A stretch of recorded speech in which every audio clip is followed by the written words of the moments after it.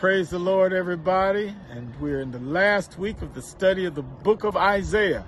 And so we're thankful for Bible study that's coming tonight. We're thankful for Monday night subbing. Thank you, everyone. That was quite a generosity experience we had. Thank you, Dr. Franklin. And of course, this Sunday is First Sunday, so it's Holy Communion. Secure your elements and prepare your table.